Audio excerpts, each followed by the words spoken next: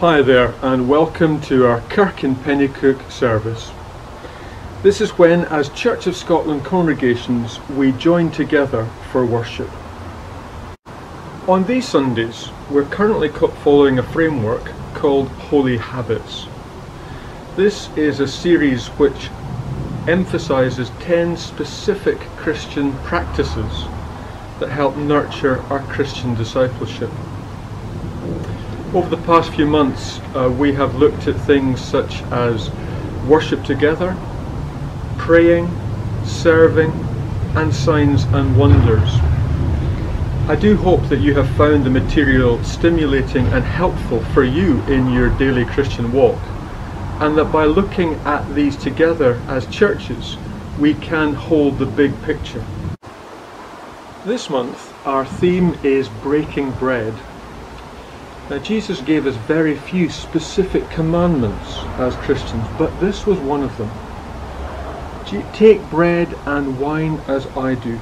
Bless it, break it, share it. I wonder what you call this sacrament, this special meal. Eucharist, Mass, Communion, Holy Communion, the Lord's Supper. We'll be thinking about this as we reflect together on what it means for Jesus to be expressed in the breaking of bread and the pouring out of wine. Taste and see that God is good. Come to me, everyone who thirsts, come to the waters, and you that have no money, come, buy and eat. Come, buy wine and milk without money and without price. Why do you spend your money for that which is not bread, and your labour for that which does not satisfy? Listen carefully to me, and eat what is good, and delight yourselves in rich food. We come to God, hungry for refreshment, thirsty for something that will rehydrate the dry places of our lives. God beckons to us and reminds us that we have a place at this table. Generous God, as we gather, fire our imaginations, nourish our souls, and help us to share all that we have and are with one another. Amen.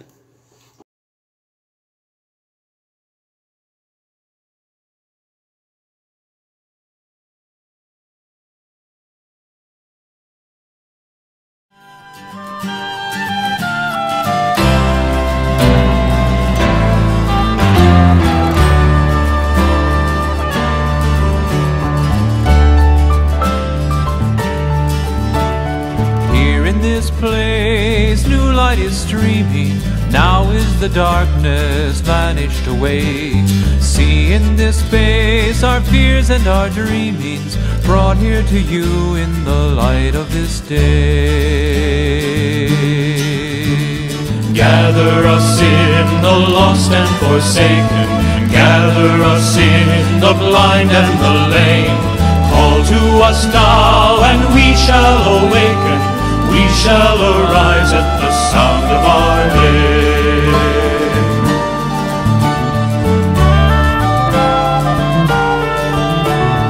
We are the young, our lives are a mystery. We are the old who yearn for your face.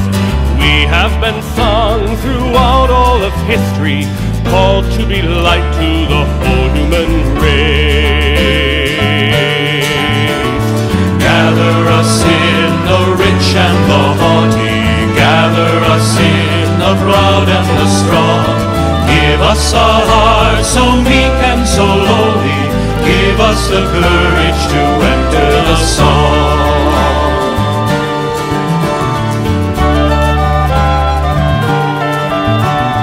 Here we will take the wine and the water, here we will take the bread of new birth. Here you shall call your sons and your daughters, call us anew to be salt for the earth. Give us to drink the wine of compassion, give us to eat the bread that is you.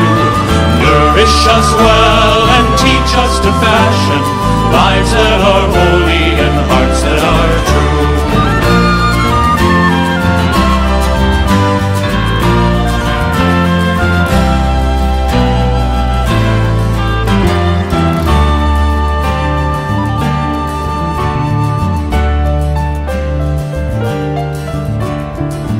In the dark of buildings confining, not in some heaven light years away, but here in this place the new light is shining.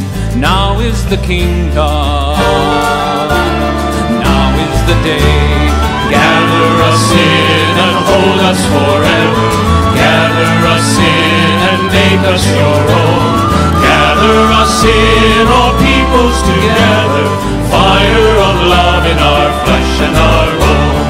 Fire of love in our flesh and our bone.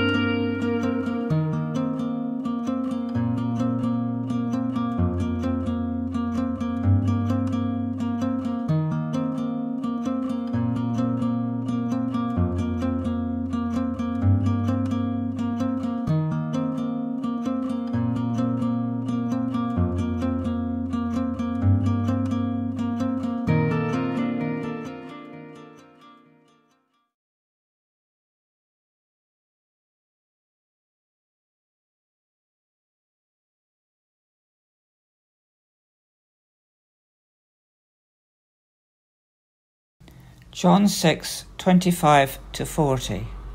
Jesus, the bread of life. When they found him on the other side of the lake, they asked him, "Rabbi, when did you get here?" Jesus answered, "Very truly I tell you, you're looking for me, not because you saw the signs I performed, but because you ate the loaves and had your fill.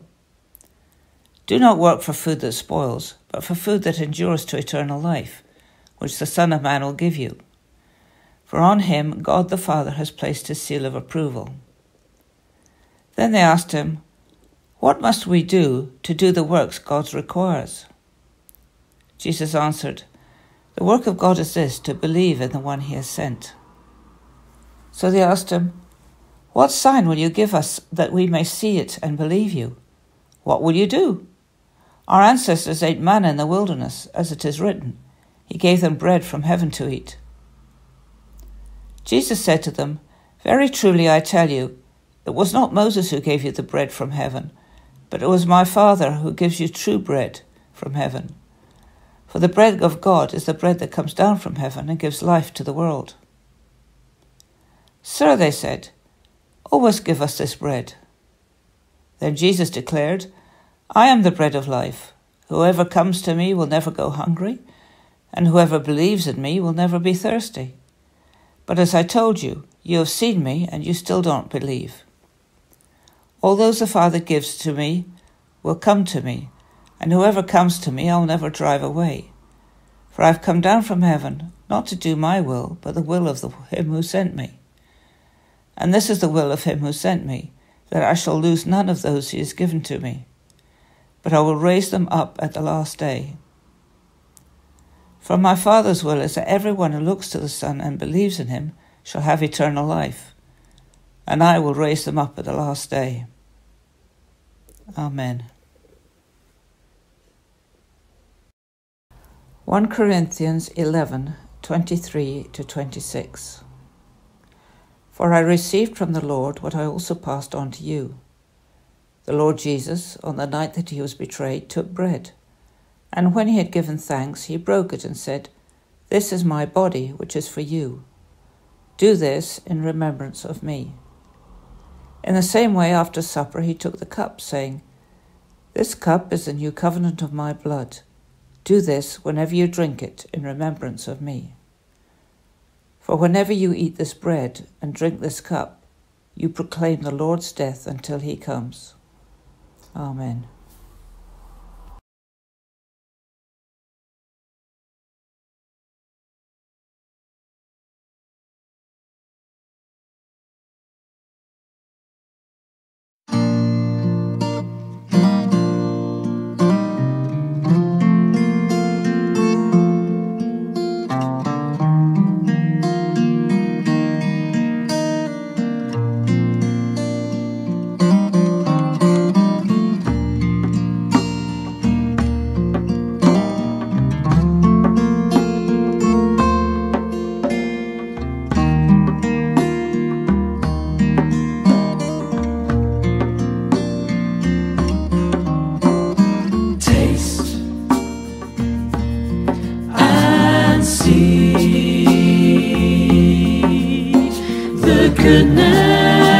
Goodness of the Lord. Taste and see the goodness of the Lord. Taste and see the goodness of the Lord. Taste and see. Taste and see the goodness of the Lord. Come to him. Come to him. Come to him, all who are hungry. Come to him, all who thirst. I am your God, you are my people. Come to him, come to him, come to him, all who are hungry. Come to him, all who thirst. I am your God, you are my people. Taste and see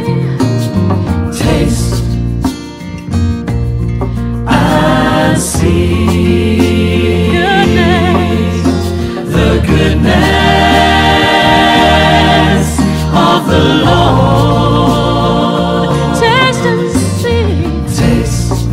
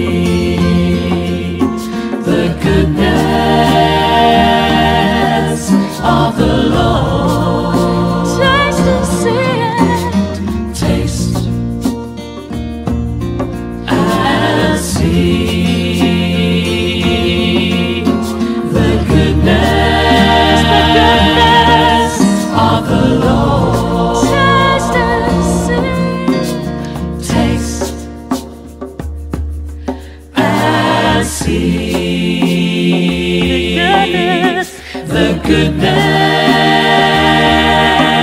of the Lord. Taste and see the goodness of the Lord. Taste and see the goodness of the Lord.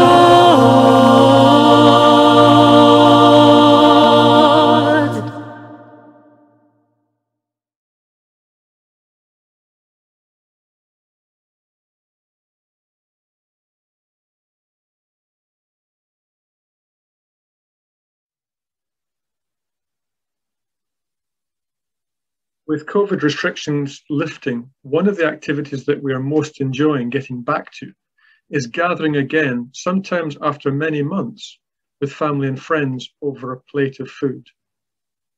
I wonder for you, what are the elements that make for a good meal? I wonder if you can recall an occasion when you had such a meal. Now, some of you will have thought of the quality of the cuisine. Others will have thought of the people that you're sitting around the table with. Often we mark a significant life event by having a special meal with others. In the Gospels, we read of several significant meals that Jesus was part of. Going to Zacchaeus' house for supper, the feeding of the 5,000, the resurrection barbecue, and the breaking of bread at Emmaus. In Luke's account, we read it was when he broke bread that their eyes were opened. This revealed to the disciples that this was the same Jesus who had shared bread and wine some days before his arrest and subsequent crucifixion. Jesus, if you remember, had organized the Passover feast for his disciples. He'd booked a special place, an upper room, where they had together eaten traditional, celebratory Jewish food, sharing well-known stories of Exodus and liberation, but also around the table there were excited whispers and tales of transformation and healing, but also of dangerous encounters with the powers of the city. And then in the midst of this intimate traditional feast, Jesus had taken bread and to the disciples' horror spoke words that didn't seem to make any sense. My body broken for you. My blood shed for you. Blessed, broken, poured out, shared. The Jewish bread was passed one to another silently with foreboding. And later, in the same way, the cup of suffering. You could have heard a pin drop, and yet inside the heads of the disciples, it was as if their minds were ablaze with thoughts. Here were new words, a new liturgy that their master was initiating. Electrifying. For you, they were each invited to participate in this bond, in this special moment with Jesus, to share even more deeply with him, in him. I'd like now to highlight 5 aspects of the special meal in which Jesus comes to us in bread and wine. The word Eucharist means to give thanks, to be grateful. This has to be our starting place, surely, when we talk about breaking bread. Praise and thanksgiving filled the first Christians' prayer as they gathered for their community meals. It has always been a service of thankful blessing. When we break bread and drink wine together, we are doing so as a sign of our thanksgiving to God for all that God has done for us in Jesus. This can be noisy or quiet, simple or wordy, but we come with gratitude when we come to share bread and wine.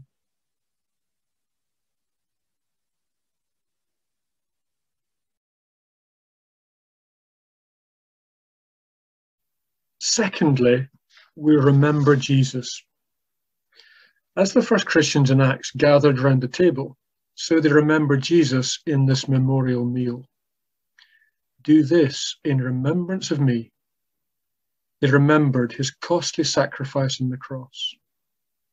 But they also remembered his friendship, his teaching about the great banquet to come, his mannerisms, his prayers, his parables, and his love. So we need full-bodied remembering. The act of the redemption, yes, but also God's grand plan, and Jesus is part of that from the beginning of time until the consummation of all things. And this Jesus we remember is who is with us now. For when we gather to celebrate communion, so we recognize that he is vitally present, uniting us with himself and with each other. Then thirdly, this meal is a foretaste of the feast of the kingdom.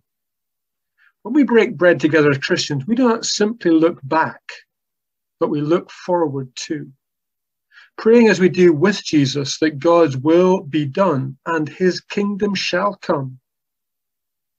The Last Supper, built on the act of Passover, which although was grounded in the experience of the Exodus, a meal of hope with a liturgy that the Messiah would come and put all things right. We eat and drink, acknowledging that Jesus is Lord of all, that his kingdom of justice and joy will come. For the early Christians, Christ was truly present in the meal of the Eucharist, but he was also awaited, expected. We remember, we share together in Jesus. The fourth aspect is sharing in the Lord.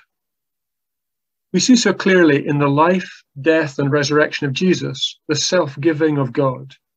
We see God shared with us so that we may share in his kingdom, but also realize that we are called to be people who share together our calling and our lives. In following the generosity of God, we learn to lay down our lives. Paul writes, "Is the bread that we break not a sharing in the body of Christ? Because there's one bread, so we who are many are one body, for we all partake in one bread." In sharing at this table, we share identity, whatever our background, race, title, gender, or age. Sharing is practical work that we seem to unlearn from childhood onwards. Sharing ourselves with others is demanding. It goes beyond religious words. Sharing ourselves is humbling. Sharing together is empowering. Sharing together is healing and hopeful.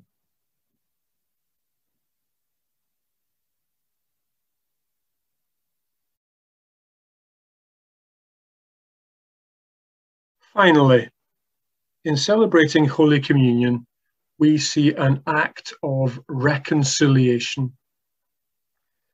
There are some really funny videos around the internet which show people reacting negatively at the moment where it is announced that the peace will be shared together. Some folks just edging a bit further away from that enthusiastic extrovert next to them on their row. Or people fixedly looking ahead with arms folded whilst their tactile neighbour offers a great hug of peace. What do you do? Certain acts can become disembodied religious rituals. But in and through the dying and rising of Jesus, we see hope for the world. As Christians, we have hope that all things in Christ can be renewed. Jesus' death and resurrection is a reconciliation of heaven and earth, a reconciliation of saint and sinner, a reconciliation of the Creator with creation.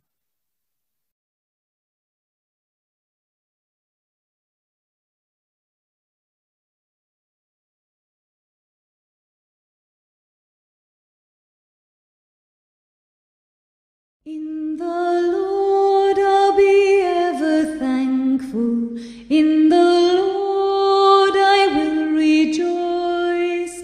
Look to God, do not be afraid. Lift up your voices, the Lord is near. Lift up your voices, the Lord is near. In the Lord I'll be ever thankful. In the Lord I will rejoice.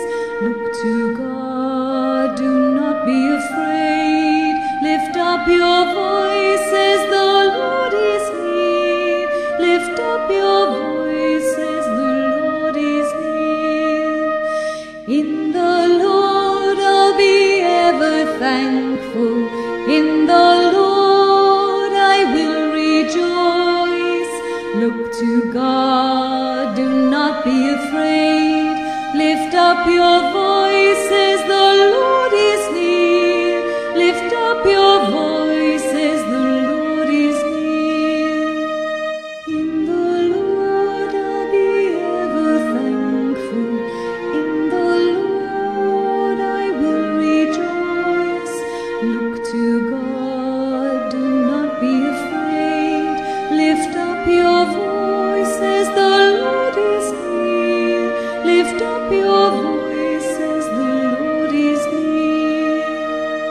In the Lord I'll be ever thankful. In the Lord I will rejoice. Look to God, do not be afraid. Lift up your voices, the Lord is near. Lift up your voices, the Lord is near.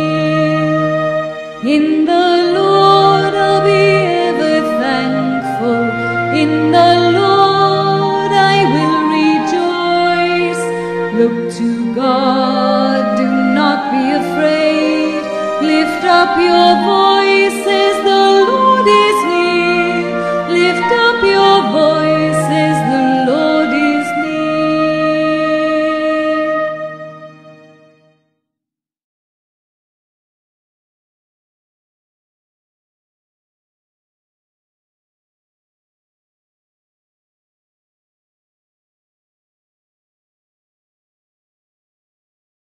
As we bring our prayers for others to our loving God, please join with me in the response. Generous God, you hold nothing back. Help us to share all that you give us with others. Let us pray. Loving Heavenly Father, we thank you for the joy of coming together as a fellowship and the opportunity to offer our prayers for others before you. Today, as we focus on the breaking of bread, we give thanks for your supreme and wonderful gift of Jesus. As we break bread at the communion table, we remember with gratitude the wonderful gift freely given to take away our sins.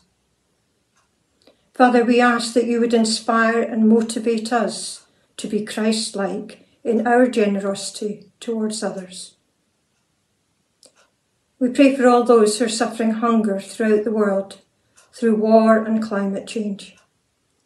We think particularly of the people of Ethiopia, who are in a state of famine caused by violence and war, and where crops have been burned and farmers have been unable to plough fields and plant seeds. Loving Father, we pray that the violence will end and that humanitarian agencies will be able to work in the country to bring aid. Generous God, you hold nothing back. Help us to share all that you give us with others.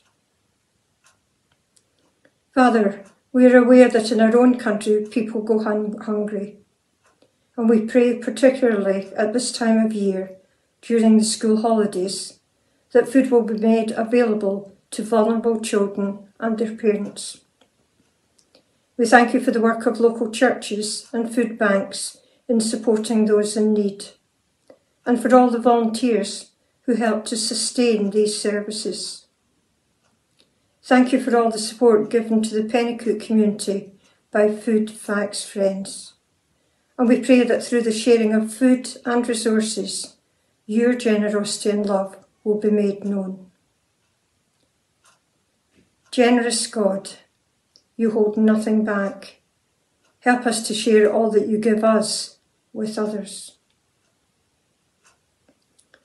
Loving Father, as we move out of lockdown and restrictions due to the number of people in this country who have been vaccinated, we pray for all those who are awaiting vaccination.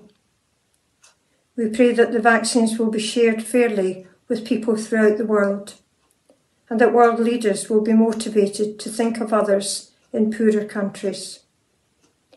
We give thanks for all the work undertaken by scientists to develop vaccines and for all the staff who have worked so tirelessly within the NHS to care for those affected by COVID.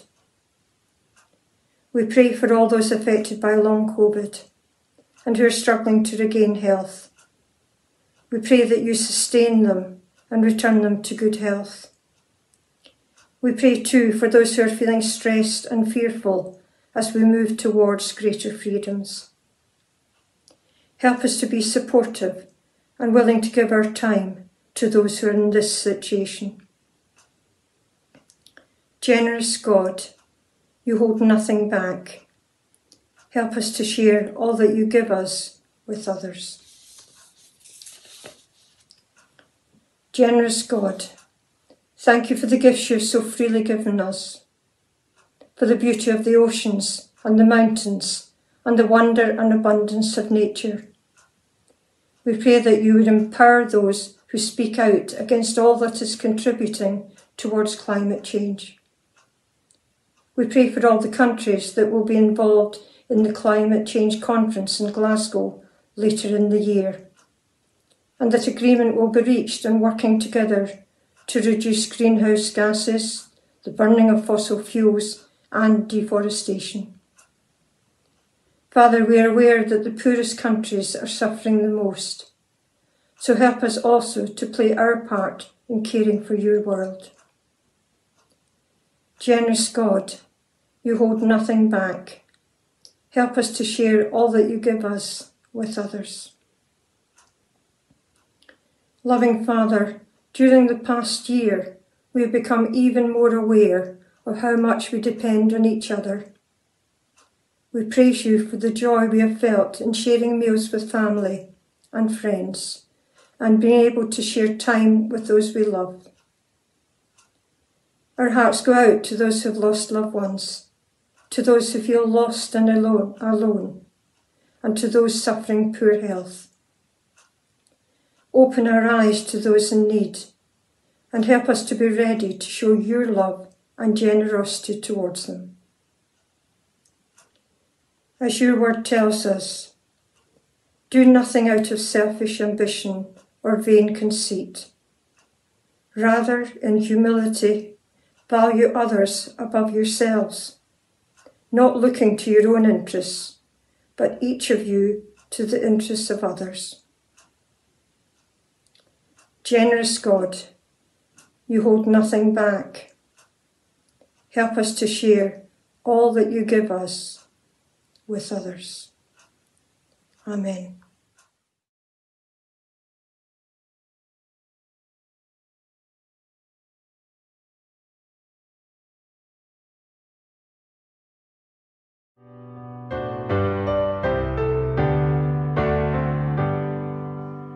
Guide me, O thou great Jehovah, pilgrim through this barren land.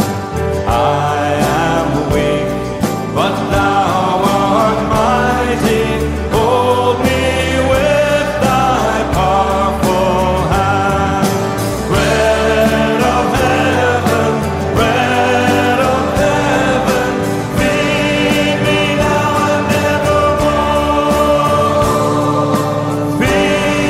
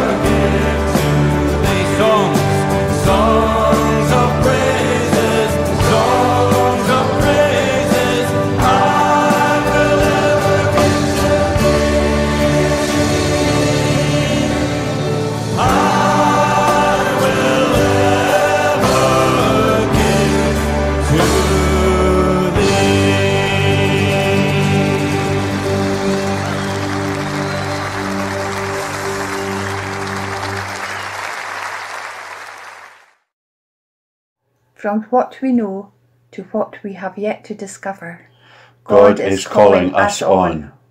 From all that binds us to the truth which frees us, God is calling us on. From the blessings of today to the possibilities of tomorrow, God is calling us on.